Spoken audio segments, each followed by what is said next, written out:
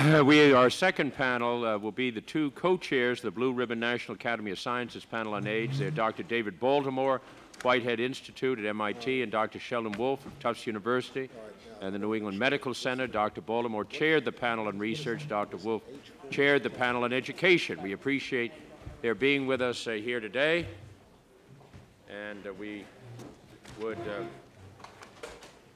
understand about 20 seconds of restlessness, and then we're going to ask for the room to be quiet so we can hear this very important testimony. We've got three panels, realistically a couple of, probably 2 more hours available to us. We don't want to inhibit the presentations, but we would hope we would indicate to all our witnesses their statements will be filed in their entirety. We will try and shorten our questions and make them a little more precise, less wordy. But we'll try and move along. We've got our next two panels, enormously interesting in terms of what's happening in the world, and then an update on what's happening in the vaccines, which is going to be, I think, extremely important in rounding out our hearing. So we'll start with Dr. Baltimore. I want to welcome them both as a chairman of the committee and also personally. We're glad to have both of you here. Dr. Baltimore. My name is David Baltimore, and I'm director of the Whitehead Institute for Biomedical Research and professor of biology at the Massachusetts Institute of Technology and a Nobel laureate in medicine. I co-chaired the study that produced the recent report confronting AIDS for the Institute of Medicine and the National Academy of Sciences. As part of that task, I also headed a panel on research needs and opportunities. I should like to emphasize certain points in our report. The speed and effectiveness with which research on AIDS has been carried out has been phenomenal. The disease was first recognized in 1981, and within 2 years, the first report of a causative agent had appeared. There followed a veritable explosion of new information about the virus and the diseases it causes. This progress came about as a direct consequence of the many billions of dollars that the United States Congress has appropriated for basic research in biomedical science. It was a vindication of the long-standing recognition by committees such as this that we must learn all we can about life processes because we never know just what information is going to be relevant to coping with our health needs, a point that both of the senators have made very eloquently. The extraordinary success in identifying the agent and in devising a blood test for it has not been followed by great progress on the two fronts we care about most, production of a vaccine and development of an anti-AIDS drug. Let me describe a bit wherein the problems lie. AIDS is a disease caused by a virus, but the virus has a peculiarity. It does not induce an effective antibody response. The consequence is that the virus continues to grow inexorably in contrast to the usual virus infections, which are limited by the body's production of antibody.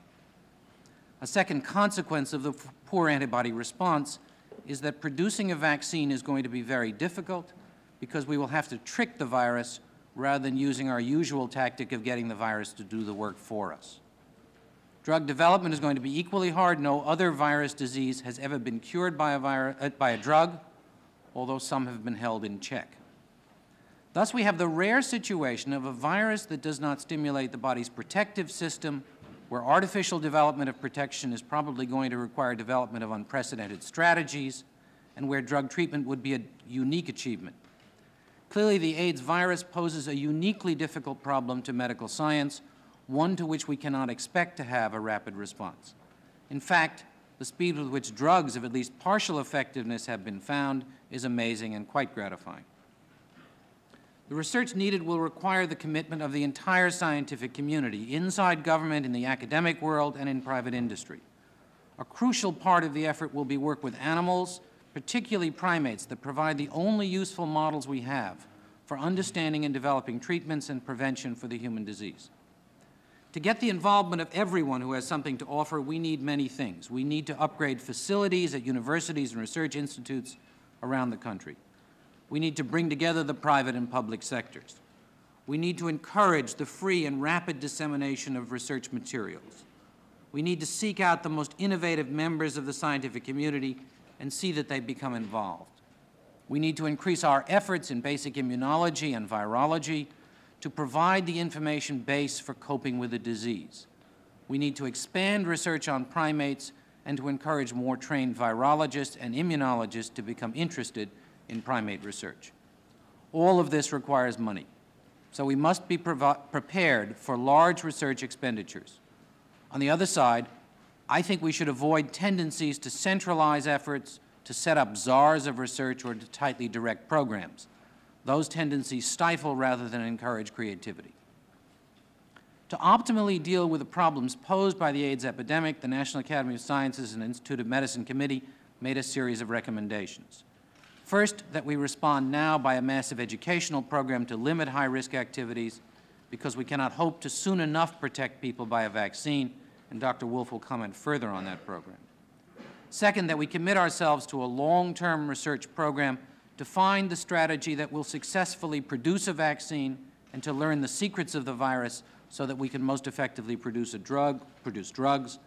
This effort we expect to require $1 billion of research funds by 1990. Third, that we do not try to steal the money for this program from other biomedical research efforts, because we need to be ready to cope with future health emergencies, and we have many health problems to deal with other than AIDS. Fourth, that a national commission be established to oversee the anti-AIDS efforts, because it requires integration of many sectors, including industry, state and local government, and the federal government. This should be an ongoing commission that should also serve the necessary function of reporting to the American people periodically on the spread of AIDS and the prospects for control.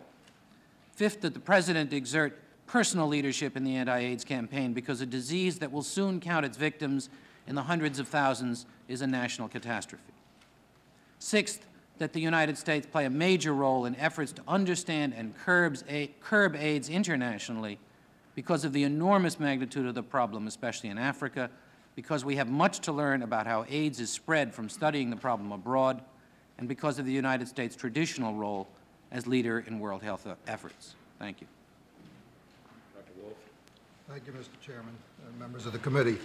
My name is Sheldon Wolff. I'm the chairman of the Department of Medicine.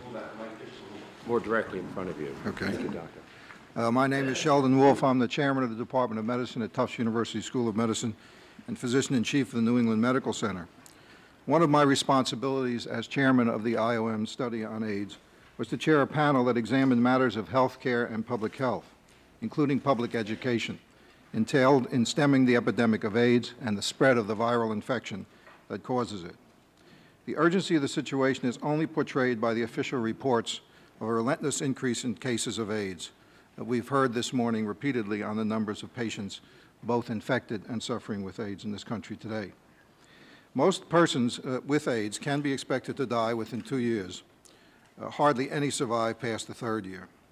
The larger dimension of the damage is that these victims are only a small proportion of the people already infected with this virus. A very much larger population, however, is not infected with the AIDS virus, even though some of them are in high-risk groups for infection. These are the people who must be reached by a massive and continuing public education campaign to teach them how to avoid infection. Such a campaign was a central recommendation of our study. We found that education offered the only hope of slowing the spread of the virus over the years that we expect it will take to devise an effective AIDS vaccine or therapeutic agent. Education, as we mean it, includes inducing, persuading, and otherwise motivating people to avoid transmission of the virus.